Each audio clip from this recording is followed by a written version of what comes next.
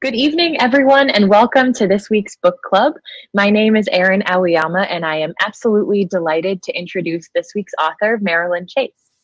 Marilyn Chase graduated from Stanford University in English literature. After getting a master's in journalism at UC Berkeley, she worked for 2 decades at the Wall Street Journal as a reporter and columnist. She has taught journalism at Stanford and has been a continuing lecturer at Berkeley for 10 years. Her latest book, and so far favorite, is Everything She Touched, The Life of Ruth Asawa. Marilyn lives and shelters in place in San Francisco and is honored to be able to meet virtually with pilgrims from all over the country. So Marilyn, thank you so much for being here. We are so delighted to have you and really looking forward to hearing your presentation and then talking with you and answering some questions afterwards. Well, thank you so much for inviting me to join you today to talk about Ruth Asawa. And as you say, I'm super honored to take part in the Tadaima Book Club, the Japanese American Memorial Pilgrimage, and Friends of Minidoka. Special thanks to Mia Russell and Erin Aoyama for making this happen.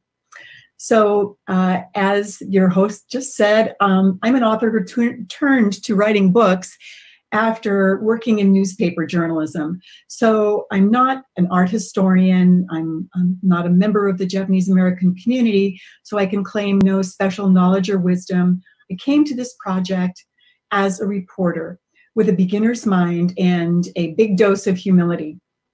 As a reporter, my job was to tell human stories behind the news. And so it was the human story of Ruth Asawa, really a hero's journey, that I was hoping to tell. So this project began in the summer of 2014 when I read that Ruth Asawa's family had given her papers to Stanford University, and that encompassed some 275 boxes of documents, letters, photos, designs.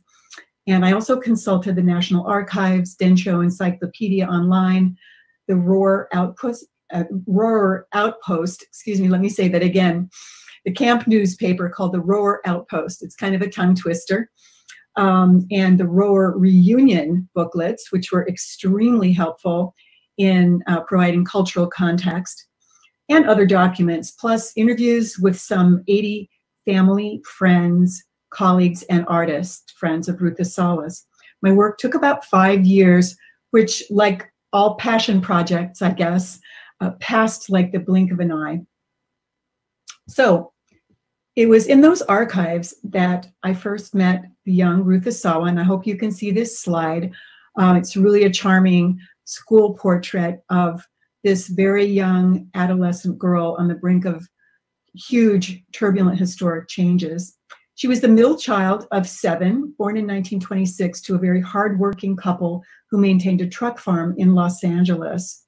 She was raised to appreciate hard work, lending a hand to her parents' farm. Planting, harvesting, creating produce for the marketplace. Ruth loved to draw, paint, sing, and dance, but at home, her energies were focused on planting onions, looping string beans on the trellis, and building the wood fire beneath the traditional bathtub, the ofuro. On Saturdays, she went to Japanese school and learned calligraphy. The impulse to make art was so strong, though she even expressed it in the fields. While riding on the back of her father's truck, she would trace figure-8 designs in the earth with her toes. These skills and these motifs, weaving the string beans on the trellises, the calligraphy, and these wavy figure-8 designs in the soil, would all inform and shape her art. But this life, marked by school and seed time and harvest, exploded when Pearl Harbor drew the U.S. into World War II. After President Franklin Roosevelt signed Executive Order 9066, the first thing that happened in her family was that Ruth's father was arrested in the fields by 2 FBI agents while he was tending his strawberry plants. Next, in April, Ruth, her mother, and siblings were ordered into the Assembly Center at Santa Anita Racetrack, where they had to live in a horse stall. At Santa Anita, Ruth, however, met 3 Japanese American artists, Disney studio animators, who worked on feature films like Pinocchio and Snow White. These men, Tom Okamoto, Chris Ishii, and James Tanaka, taught drawing and perspective to Ruth and other students at the racetrack. And as working artists from the community, they, of course, were inspiring role models for Ruth. After 6 months in Santa Anita, the Asawa family, along with others, boarded those hot, dilapidated trains for a difficult 3-day journey east, ending at the prison camp in Roar, Arkansas. Everything about it, the heat, the ochre soil, the moss hanging off the trees over the bayous, seemed harsh and alien images that she saw with her young artist's eyes. Ruth said the most precious thing that her mother brought from home were seeds, and many families planted gardens in front of their barracks. Here we can see Ruth standing beside one of those trellises on which she would loop the string beans, a skill that anticipates the looped wire of her sculptures. Each is an act of drawing in space. As many of you know, Japanese families were such productive gardeners in camp that their produce not only supplemented their sort of meager and plain mess hall dinners, but was also shared with the nearby military bases and helped to feed U.S. soldiers. Well, while in camp, Ruth found teachers who recognized her gifts. Her art teacher, Jamie Vogel, took her students on sketching trips outside the barbed wire fence. And on one such trip, Ruth produced this watercolor of the moody bayou landscapes surrounding the barracks. Throughout the war years, Ruth found that the antidote to captivity was in creativity, and she would say of this period, art saved us. Ruth was raised to endure hardship with patience and dignity, according to the principle of Gaman, which my friend and researcher and curator Delphine Hirosuna beautifully translates as enduring the unendurable with patience and dignity. She always seemed to find opportunity within adversity. And in fact, she would often say, if it weren't for the war, I wouldn't be who I am, and I like who I am. After graduating from high school in 1943, Ruth received this ID card for indefinite leave to attend a college in the Midwest. So she set her sights on Milwaukee State Teachers College, where she could study to become an art teacher for just $25 a semester. Funded by a scholarship from a Quaker benefactor and her wages as a nanny and live-in housekeeper, she plunged into her studies. But after 3 years of college work, racial bias barred her from becoming a student teacher. So she had to leave school without her degree or credential. Just imagine. Her school friends in Milwaukee urged her to follow them to Black Mountain College, an experimental art school in North Carolina, where pioneers of modern art, dance, and music were teaching a new generation of creative young people. Asawa found scholarship funds to cover enough for one summer session. She boarded another train, and off she went on a journey that would change her life. Here you see Ruth and one of her fellow students, Ora Williams, at Black Mountain College in 1946, which was just about the time that she arrived, in a photo by another student, Mary Parks Washington. Arriving at Black Mountain, Ruth found an exciting experimental art lab where students of all ethnicities had their own studios and learned at the hands of greats like the painter Joseph Albers, dancer Merce Cunningham, composer John Cage, and many more. Ruth thought she would take weaving, but learned that 6 weeks wasn't enough to learn the craft, so instead she enrolled in color and design with Joseph Albers himself, who became her great mentor. She planned on staying for only a summer, but ended up staying for 3 years. And here you can see Albers, who had experienced political oppression also, having fled Germany when the Nazis closed the Bauhaus. In design class, he taught students to open their eyes and respect craft. Albers' use of Zen principles, yin and yang, in and out, light and dark, foreground and background being of equal importance in design, really resonated with young Ruth. Because of her background and work ethic, she thrived in his discipline, unlike some of her richer and more entitled classmates. Here we see another important faculty member to Ruth, Buckminster Fuller, the futurist, engineer, and creator of the geodesic dome. Students saw him as a kind of prophet and a kind of wizard. Ruth appreciated Bucky's sculptural geometry and philosophy of living with less and sustainability. She also became his barber. She gave him haircuts for free or for a dime donation to the school. And he was one of her satisfied clients because she could groom his 1/4-inch silver buzz cut to perfection.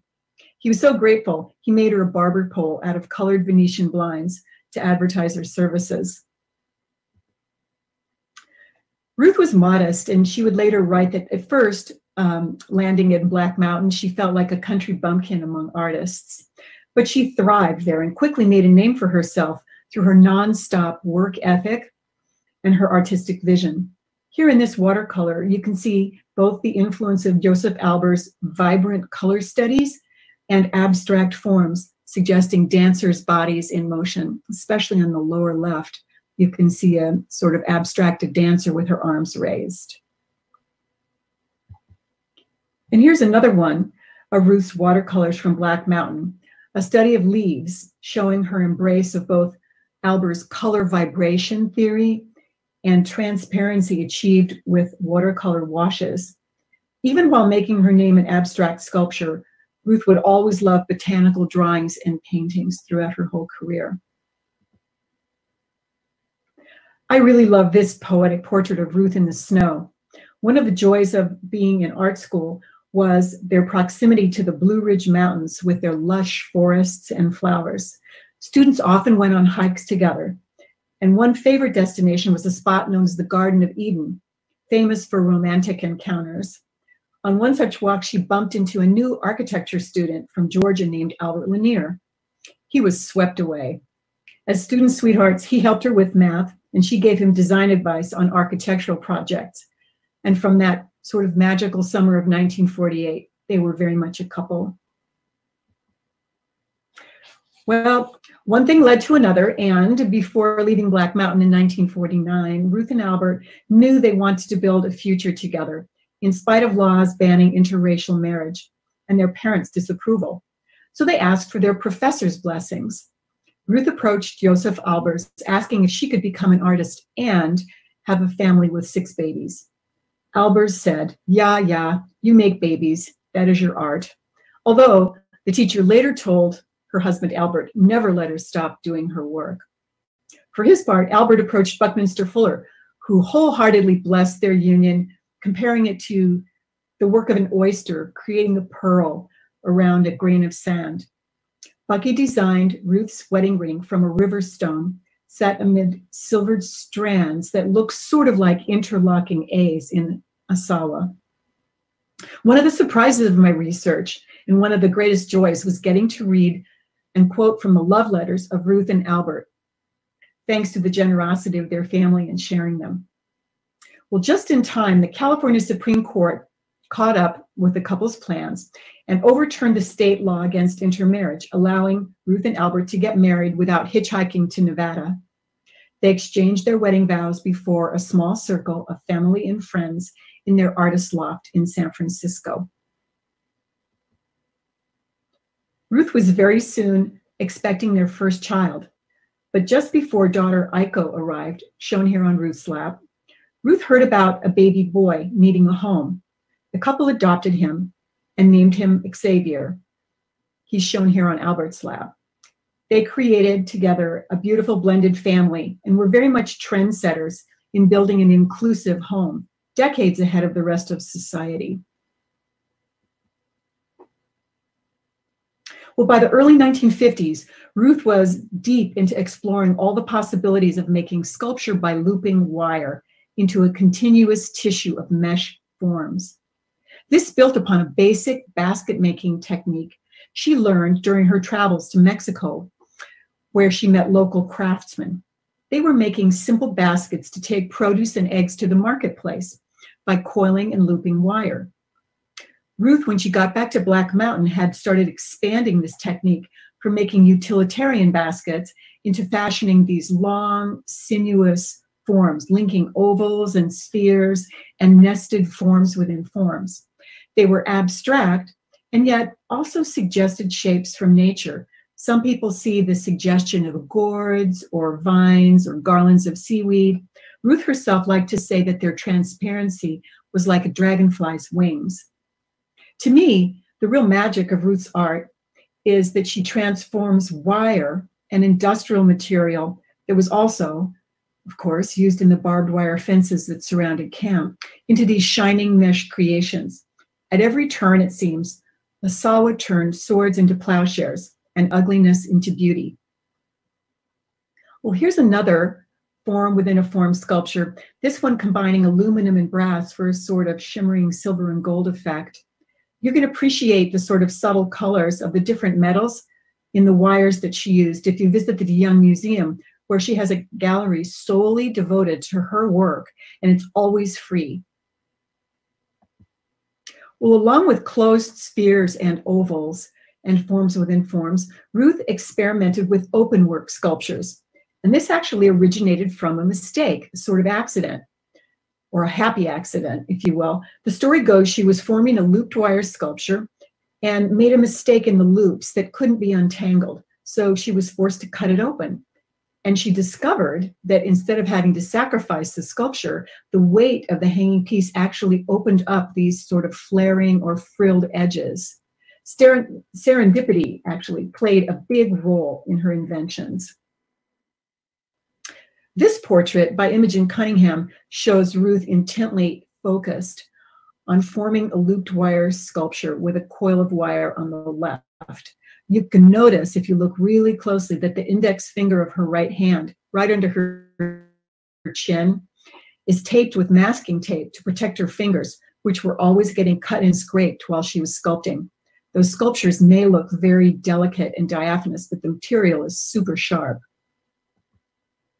Here's another looped wire form within a form sculpture, her signature genre, which is lighted to show the shadow play that they create.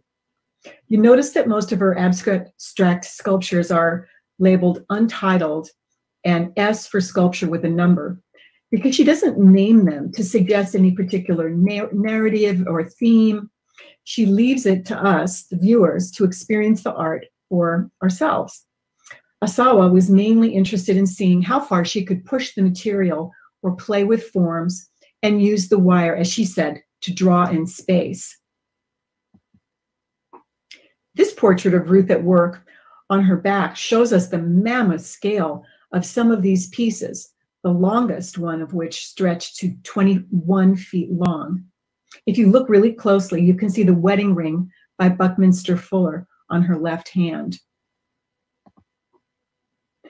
This group portrait of Ruth at work is many people's favorite picture of her, as it shows Ruth surrounded by her growing family. She chose very intentionally to make her studio at home so that there would be no walls between work and life or art and family. She actually turned down offers by a design firm wanting to hire her to provide her with nannies and housekeepers so that she could boost her output of sculpture, because she wanted the pleasure of raising her own children. She also wanted her kids to see her at work and to appreciate the interconnection of work and life.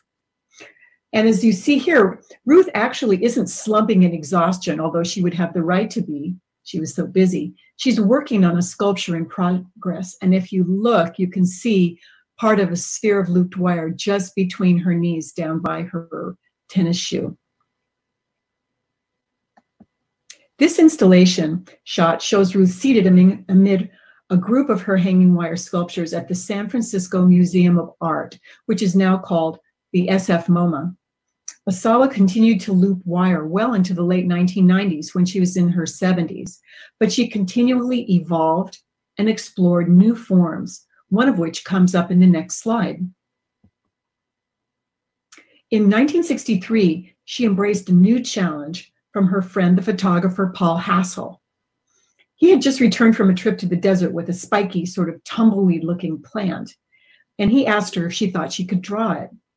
But the structure of the radiating branches was so dense and it was so complicated that she decided instead to render the form using wire. This experiment led to Ruth Asawa's tied wire sculptures, as shown here. But Asawa also did some figurative representational sculpture. This fountain, titled Andrea, also known as her mermaid fountain, led to Ruth's nickname of San Francisco's Fountain Lady. It's the centerpiece of the courtyard at Ghirardelli Square on San Francisco's waterfront. The work's debut sparked a huge controversy because the lead architect for the square, Lawrence Halprin, wanted an abstract fountain. Ruth had a different vision, however, a seascape that would honor the city's coastline and appeal to young and old visitors alike. She depicts two mermaids, one as a nursing mother, surrounded by sea turtles, water lilies, and frogs. Halprin criticized the work as Disney-esque, but his attack on the fountain, if anything, made the piece even more popular with the public.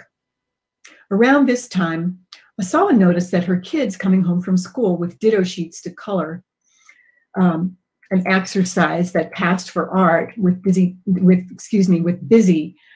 public school teachers, really bothered her because she thought that this school system should be doing better. So she launched the Alvarado Arts Project, which grew from a summer school program in one elementary school to a year-round citywide program, and thus began her second great vocation as a public school arts advocate. Throughout her life and career, Asawa spoke very little about her camp years, but in the mid-90s, she decided to craft her story in bronze in this monumental work, the Japanese American Internment Memorial.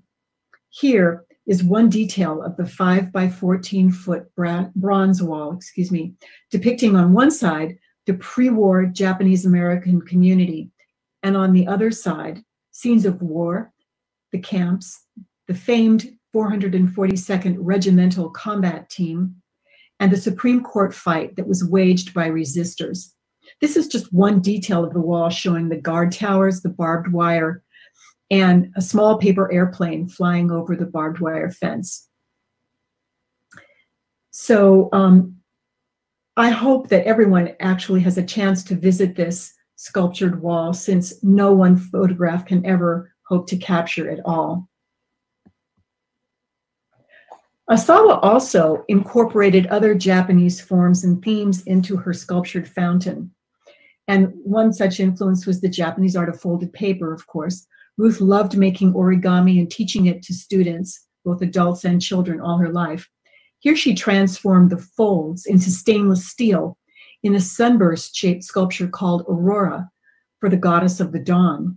Facing the Embarcadero of San Francisco and the water and the Bay Bridge, it frames the rising sun over the East Bay Hills.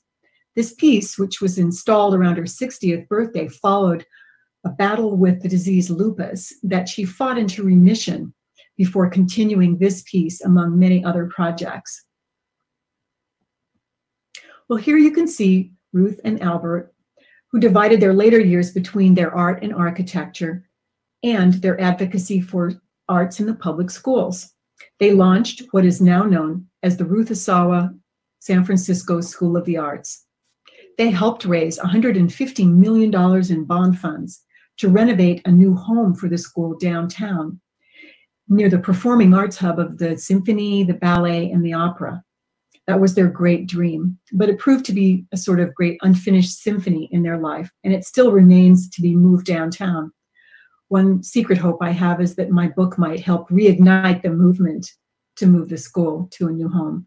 Here, they're shown pausing in their garden, and having met in a garden, it's sort of poetic to me that they tended gardens together throughout their life. Well, I'll just close this portion of our get-together with a picture of this sculpture, which actually made art history for Ruth Asawa. Asawa's output throughout her 87 years was so prolific, and her public service was so nonstop that it really staggers the imagination. The rebuilt De Young Museum featured Asawa in a solo retrospective in 2006, and her star has never dimmed in her adopted hometown of San Francisco. But in New York, where collectors had embraced Ruth in the late 1950s, her work began to fade from view. However, that was about to change, and there's a great story I get to tell in my book about how a chance phone call from the family to an auction house actually alerted a New York curator to rediscover Ruth Asawa.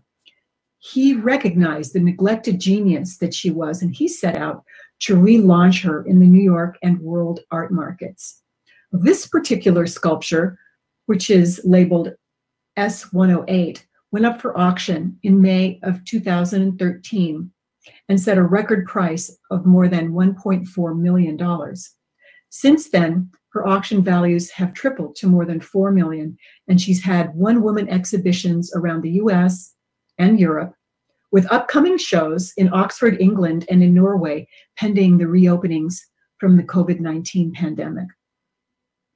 Next month, another honor is coming her way when the US Postal Service will issue a commemorative stamp set depicting Asawa's sculptures.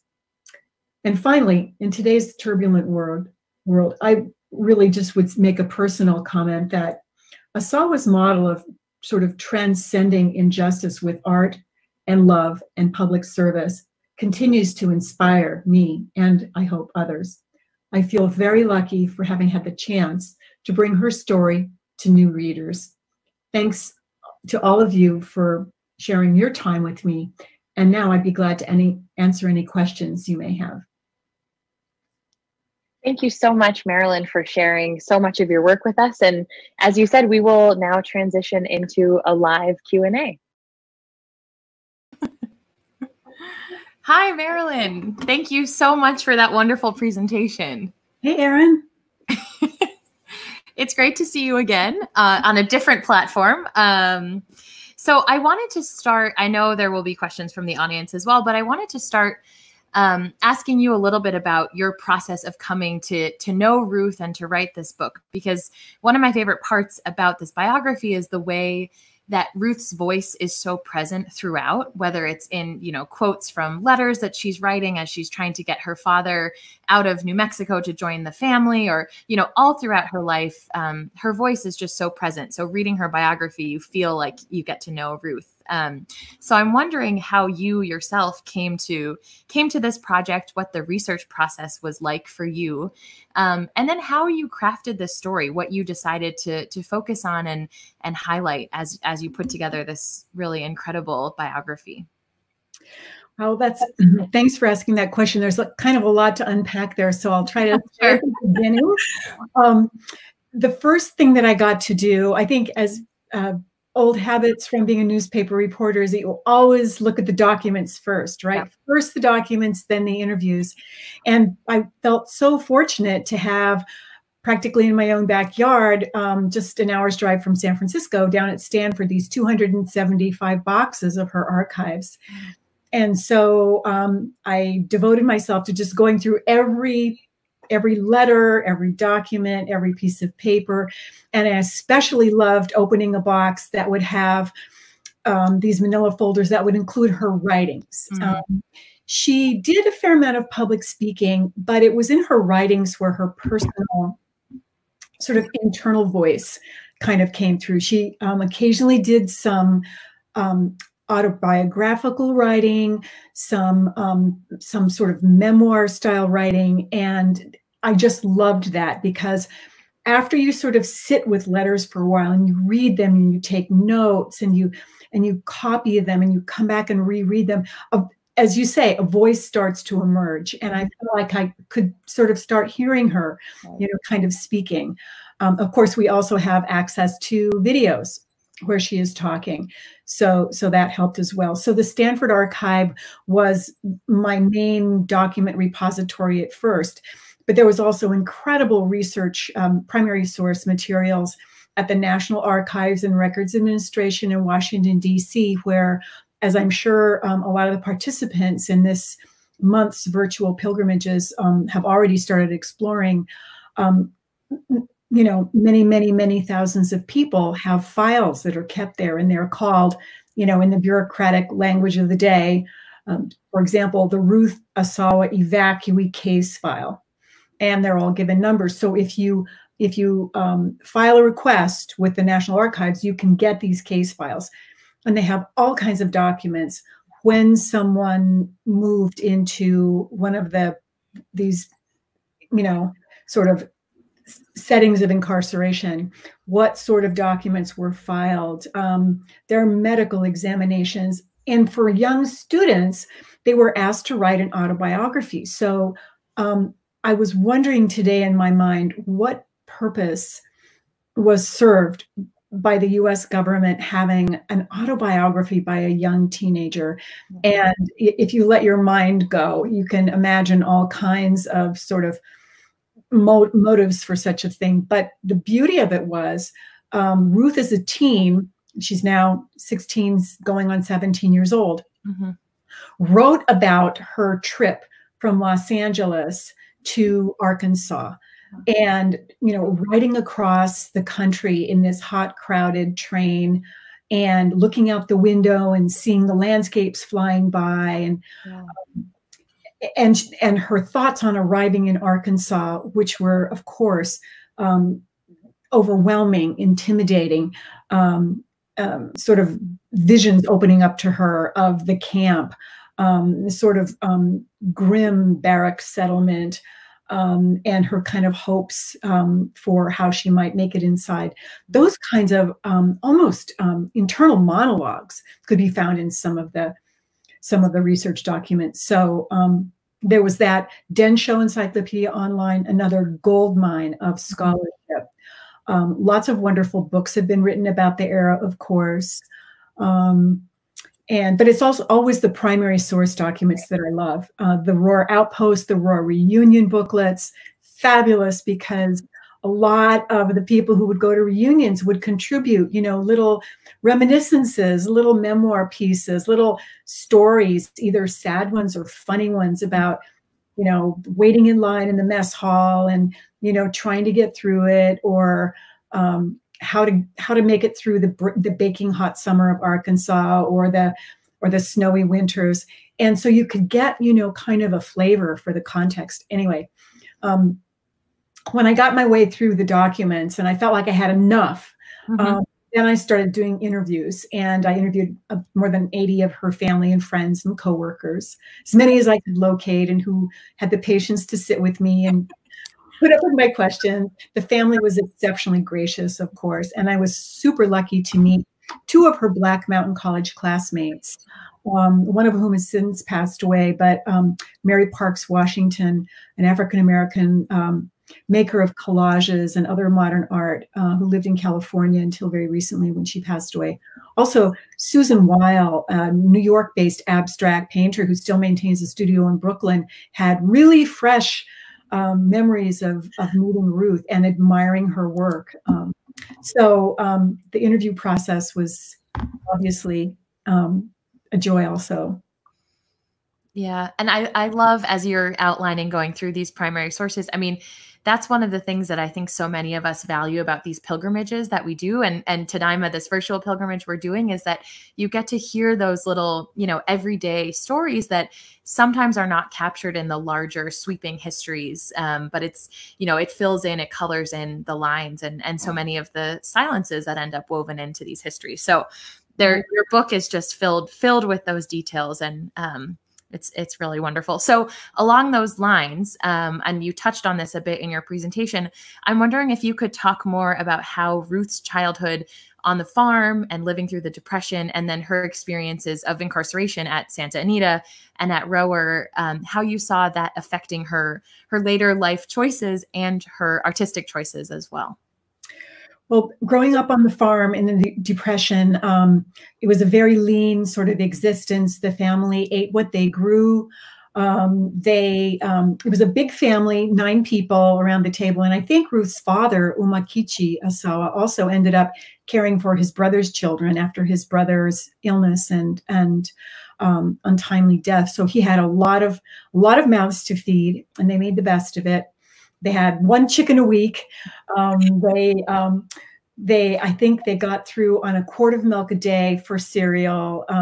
If somebody dropped a ripe melon, and it broke, that's what they ate. You know, they made do. And her father was so thrifty. He had built their farmhouse by hand out of board and batten, and he never wasted anything. If he had an old nail that was bent, he would recycle it and straighten it out and use it again. He made their toys. He made them little trucks and cars out of old sewing thread spools and rubber bands.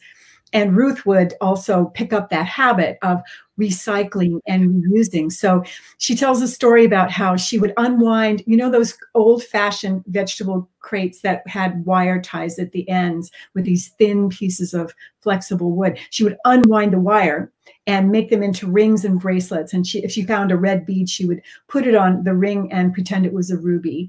So you see the beginnings of her sense of conservation. And it's interesting to know that, you know, throughout her career, studying from Joseph Albers at the Bauhaus, Bauhaus believed in simple materials. Albers made beautiful stained glass pieces out of broken beer bottles. And when Ruth started encouraging more arts education in San Francisco, she launched a group called SCRAP, for Scroungers Center for Recycled Art Parts. And they would just take like surplus paper and leather and fabric and, you know, even old CD jewel cases. And now there's a whole warehouse. To this day, it's still in operation. Any teacher in San Francisco can go get free or low-cost art supplies. So that habit of thrift, of conservation, working with simple materials, of never throwing anything away, stayed with her whole life long and influenced her practice. Wow, that's amazing to hear about Scrap, because it just reminds me so much of the story of her art teacher at Rower, who found, you know, all these materials for them to use and advocated for the camp to provide more materials. It's really amazing how directly that, you know, those lessons seem to stay with her. That's incredible. So I have more questions, but we'll turn to some from folks who are watching along with us. So Steve Fujimura asks, what did Ruth Asawa's children think of her as an artist? Oh, I think that they revered her. Her art was and is really sacred to the family. However, I think her kids told me that when they were growing up as teens, they did kind of rebel a little bit because their house didn't look like their friend's house. Everything was handmade. Of course, now we think, oh my goodness, you know, she carved their front door. Right. Gorgeous. It's a gorgeous handcrafted double door with these beautiful curving designs. And she let her kids have a hand. But one of her kids said, oh, gee, Mom, you know, why can't we have a front door like other people? Our house is so freaky, because they wanted to, you know, part of them wanted to be like the other kids. And Aiko tells a really hilarious story that growing up with the name Aiko, which is her mother's Japanese name, which means love child, she thought she wanted to be called Kathy or Linda or some, you know, kind of white bread American name. Of course, now she realizes the treasure of her cultural heritage. Right. Back then, you know, her mom was always in the studio wearing, you know, jeans and paint spattered sweatshirts. And, you know, her mom wasn't, you know, she said she wanted a mom like June Cleaver, you know, vacuuming in a dress and high heels, which is, of course, ridiculous, but it's what people really think. And she said, now I really treasure those jeans and I've saved them and I've packed them away. So not only do they all help to preserve and maintain her art treasures, but they also help, they all have pieces at home. They help kind of do public speaking for her. And they're all sort of creative people. They're artists, they're builders. Aiko is a painter.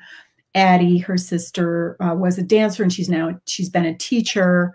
Hudson, Xavier, and Adam were builders and designers, and Paul, the youngest, is a ceramicist. So the creative gene definitely gets passed along. And the grandchildren, the children of her children, are creative people, dancers, artists, actors, and they all had wonderful stories to add to the life of Ruth. Yeah. Oh, that's wonderful. That the front door story you tell is so funny, because my grandmother was a beautiful knitter. So she made most of the sweaters my siblings and I wore growing up, and for my dad and his brother. And my dad tells the story of when he was in like 4th or 5th grade saying, Mom, I just want a sweater with a tag in it. I just want to have one that, looks like what the other kids have. And now, we treasure those sweaters, and I've inherited some from my mom. And yeah, so it's just kids, Exactly. Don't make homemade mac and cheese. I want, craft out of the box. Right. And you learn. Yeah, that classic thing. Well, I guess we all have a little bit of that in our lives, but the great thing is that they all grew up to kind of honor their artistic heritage. Right. Yeah, that is really cool. And along those lines, I would love for you to talk more about Ruth's artistic process itself, and both, her decision to keep her studio at home, but also just the way that you understand her approaching her art and her work throughout her life. Well, I didn't have the benefit of seeing her sculpt and paint in action. I've seen videos of her at work, but to hear her daughter and her colleagues describe it, she was just nonstop. She would work on several pieces at once. Oftentimes, she'd be having a couple of sculptures going, or maybe a few paintings going, or maybe be molding some figures in baker's clay that would later be cast in bronze. And with the family around, of course, children would be needing lunch, the baby would be needing a bottle. She would just put down a sculpture, go make a meal. When dinner time rolled around, she was used to feeding a crowd. It didn't faze her. She moved sort of smoothly from one thing to the next. She always set a table for a crowd, and she oftentimes had colleagues, artists, friends. Some of her coworkers in the school's programs would come drop by for dinner. After dinner, they would all sketch. They would sit around and sketch, and if there was a new baby in the family, they put the baby in the center of the table and they would sketch the baby. She would also teach her friends to cook because she was a fantastic cook. Just an amazing, creative, savory home cook. And she would teach her, she learned how to cook Southern style to please her husband, Albert Lanier, who came from Georgia. And even though she personally craved wonderful flavors of Japanese foods, she also had to make, grits and gravy and fried chicken and spare ribs and that sort of thing. And so she would teach her guests to make gravy or to make her famous salad dressing. So her kids tell great stories of missing their mom's cooking. Her son Hudson told me they've all tried and no one can master her that wonderful sticky teriyaki sauce. And he also says, everybody makes such a big deal now about farm to table cooking. He said, my mom was doing it back in the 60s, long before the famous, cult chefs were doing farm to table. So that was part of the process too. And it was all kind of this continuous, just part of the tissue of life, I guess. And she did very much value and insist on having her studio at home, where her kids could watch her and participate. And I'm sure they picked up many tips and learned to value the artistic process. Yeah. So about other things, she did sculpt for many, many decades, never really stopped. She always loved painting. She loved painting botanicals. It's sort of less well known, but in some of the exhibition catalogs, if you get a chance to see her botanical watercolors, they're just gorgeous. They're glorious. And she was always trying out new forms, tied wire. When all of her kids were in school, were born and in school, he took a fellowship in learning lithography and learned the art of, sort of etching on stone. So always learning, always evolving. Yeah. Wow. And a woman ahead of her time in so many ways, in so many aspects of her life, but that's really incredible. And to think of, that she wanted to have her art and her home and her family and just herself, all of those parts connected and in one place is wonderful and so reflected in the art that she does and the stories that you tell about her too. I do want to talk about the memorial in San Jose, because I've never seen it in person. I know I'm jealous of Mia Russell, who comments that she saw it back in February. But I'm wondering if you could talk a little bit about how that process came to be for Ruth and what it was that kind of spurred that on in that particular moment. I have some ideas, but and just tell us a little bit more about that wall and its role and function as a memorial. Right. Well, as you probably know far better than I, when the reparations movement started, and the formal apology was sent out to all the survivors from the President of the United States, part of the government's response was to create funds for education and for artworks. And there was just this kind of general, it was just in the air that people wanted to devote funding, and local governments were incorporating educational units in the public school programs, and all of these things were happening in the mid to late 80s and the 90s. So the city of San Jose put out a request for proposals for a monument to honor the Japanese American community of the Santa Clara Valley, the San Jose area, which is, you know, in the heart of Silicon Valley. And Ruth competed and she won the commission. And this was a public commission. So she submitted designs. And of course, it was a mammoth project that she proposed, a 5-foot tall by 14-foot wide bronze wall, double-sided. It's actually more than double-sided, although they're the two main sides with the pre-war community and the war years. The ends are also decorated. There's not a surface that isn't beautiful. The ends are decorated with important symbols from the culture. Pine bough, plum branches, bamboo, you know, the sort of symbols for loyalty and springtime and for longevity, and the mon, the family crests. She did tremendous research. She and her daughter, Addie, surveyed the whole community in the San Jose area and sent out letters asking families if they knew their family crest to please send it in. And they confirmed and verified all these family crests. And so you see family crests of all the families. So it's very much representative of the local Japanese American community. Then when it came to sort of designing the sort of the tableau, the scenes that they were going to incorporate, Ruth got together with her youngest son, Paul, who, as I mentioned, is a maker of ceramic art, and one of her fellow artists in the San Francisco area, Nancy Thompson. And together they made, you know, from sketches to larger drafts to full-scale plans. They decided the scenes they wanted to incorporate, and there were so many. One of the amazing things about this work is the compression that she did. You know, it's really sort of a history of the era in art, and kind of weaves it all in so seamlessly. It's just kind of a miracle. But they first sculpted the original forms in, you know, there were sort of different segments, and they made the forms using this simple recipe for what she called baker's clay. And it's in the book. It's a certain proportion of, you know, you take 4 cups of flour, a certain amount of water, a certain amount of salt, and then you knead it together. And then you can, it's malleable. You can make figurines out of it and set them in a background. And then you can harden it. If it's small, you can bake it in your oven for a school project. If it's large, you know, if it's 5 by 14 feet or in segments, they had to put it under heat lamps.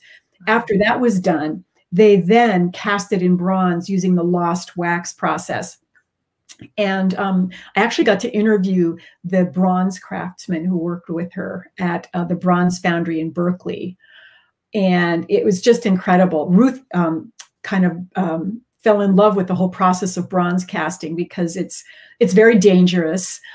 It's very beautiful. The foundry workers will heat up the bronze into a liquid, you know, red hot form. And then they have to wear these fireproof suits, and they carry the crucibles around on poles. And they do this, it's almost it has to be choreographed because it's so dangerous. And they call it the dance of the poor. And they actually do this, they do demonstrations sometimes at night. So you can see nothing but this kind of like waterfall of molten bronze. And they, bit by bit, they mold, and then they do what's called chasing the bronze. They buff off the little imperfections, and then they they put the patina on that gives it that rich kind of golden brown color. And it's just a gorgeous process to watch and to learn about. It's a very ancient process, thousands of years old, the lost wax process. So Ruth loved that. She was always at the foundry, hanging out with the foundry workers. She'd cook for them. Of course, being Ruth, she'd cook for them. She'd have them to the house. They loved her. She loved them. And the owner of the bronze foundry just said he would do anything for Ruth. He's an Italian born craftsman. He would do anything for Ruth because she was so humble about her art. And she always gave credit to the craftsman who executed the piece. So yeah, start to finish, it was just a beautiful story. And on the day they dedicated it, one of the honored attendees among the hundreds and thousands of people who descended on San Jose was Fred Korematsu, the famous resistor who fought Executive Order 9066 all the way to the Supreme Court. And there are photos of them together kind of celebrating if you go to the archive. Oh, wow. That's incredible. And you point out in your presentation the paper airplane in the corner of that photo. And can you tell the story behind that as well? Yeah, well, it was kind of a surprise to me because I learned that the paper airplane sailing over the barbed wire to freedom was kind of a last minute addition to the tableau of pictures. And it wasn't as I imagined. I imagined that this is something maybe Ruth herself did as a young teen, you know, like making paper airplanes and sailing them over the fence. But it turned out that a photographer that Ruth knew named Terry Schmidt, I believe it was Terry, who was coming to the foundry to take pictures of the process to document the creation of the wall. Yeah. And while he was in his car from San Francisco to Berkeley, he heard an interview on the radio. I don't know if it was around the time of the Days of Remembrance or what the reason was for the interview, but there were some gentlemen who were camp survivors telling stories. And they said, yeah, remember how we used to make paper airplanes and sail them over the fence? So when Terry arrived at the foundry to talk to Ruth and the coworkers, you know, Paul Lanier, her son, and Nancy Thompson, her coworker, he said, stop, you got to put this new thing. You have to incorporate this design element. I just heard about these men were talking about how they used to make paper airplanes and sail them over the fence. So there's actually a journal that they kept of the making of this wall. And we're so lucky to have that. Nancy Thompson wrote, well, we have to incorporate a new element in the design. So the paper airplane is now part of the wall. So they were open-minded and they kept making changes and additions, and it was really difficult because it's so huge and it had to be done in pieces. Right. But yeah. Wow. It's amazing the amount of community input that really, it seems like she's, you know, saw this as such a community project and gift, and how much input and thought she incorporated is incredible. I want to ask, because I know there was a question earlier about where her work can be seen. I know you mentioned a few places in your presentation, and Thomas Kurahara also asks, is any of Ruth's artwork included in the McGehee Museum near the former Rower site? There is a museum in Little Rock, okay, that has some of Ruth's work. Yes, Arkansas does have some of Ruth's work. I believe that the bulk of it, I know Miss Rosalie Gould, who was the former mayor of Roar, kind of had a fight with some of the locals, and she had a collection of artifacts from Roar, but they wanted to rename some streets or some city landmarks after folks in the camps, and she ran into some opposition by some of the local folks, and she got mad and she moved her museum somewhere else. She said they'll never have my work, and I don't know whether that some of those artifacts have been spread out now or not. But yes, there are works of art, pieces from the camps in the museums. I hope that some of the folks who are listening in also can have access to The Art of Gaman by Delphine Hirosuna, because Delphine went beyond Roar to all the camps and asked people if they had things in their garage that their aunts and uncles, their grandparents, their parents had made or brought back. And so she eventually turned this into a traveling exhibit that went to the Smithsonian Institution and became a book, The Art of Gaman, by Delphine Hirosuna. And it's just wonderful because it shows how much creativity was really present in all of the camps, and how people made incredible furniture, sculpture, artwork, jewelry. And it all started because Delphine was rooting around in her parents' garage and found a little bird pin.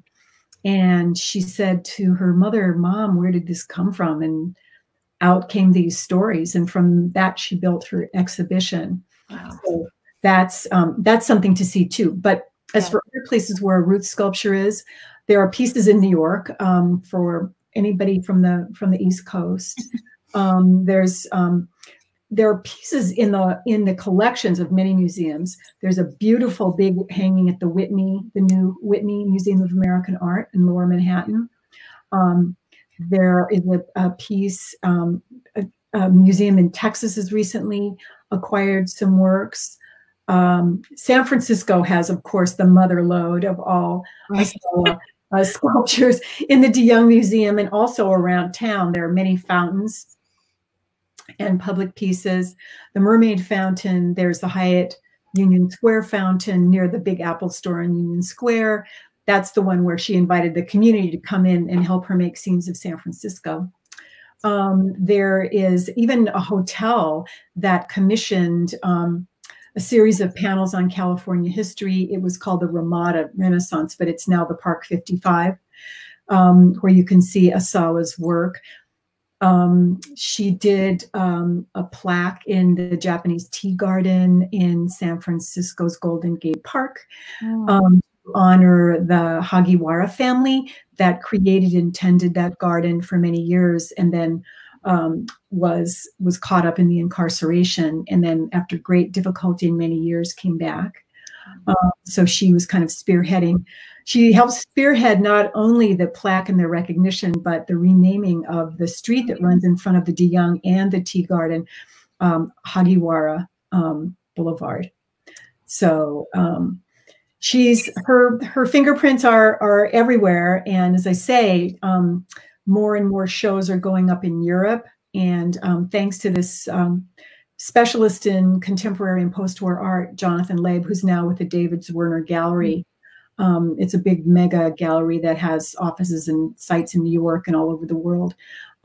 They also represent Yayoi Kusama, and the Joseph Albers estate. So a lot of cultural sort of cross-fertilization is going on. Wow. Well, I could talk to you for so much longer, but we are unfortunately out of time. So I want to thank you so much, Marilyn, for being here and for talking about this beautiful book, which I recommend all of you, if you haven't, pick up a copy or donate to Densho and maybe receive a copy. Thank you, Marilyn, so much for being here. It's been really wonderful to talk with you and hear more about this book and this really incredible artist. Oh, it's been my pleasure. Thank you so much for including me today. Thanks to folks for listening in. And if anybody has any questions that come to mind later, you can always shoot me an email through my website, marilynchase.com.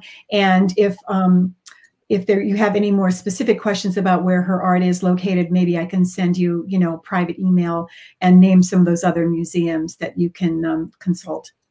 Wonderful. Thank you so much. Thank you, Marilyn. Thank you, Kimiko Mar and Roy Storazio in the back. Thank you to Mia and Hanako for organizing this book club. I will encourage you all to go watch the artist talk that's about to begin in just about a minute. And also tomorrow we have an added live session at 11 a.m. Pacific time that is called Hamil Asians. And it's featuring 5 Asian Americans who've been involved with Hamilton, in Hamilton, directing Hamilton, moderated by Brooke Ishibashi. So please join in tomorrow. And thank you so much again, Marilyn, for being here. Thank you. My pleasure.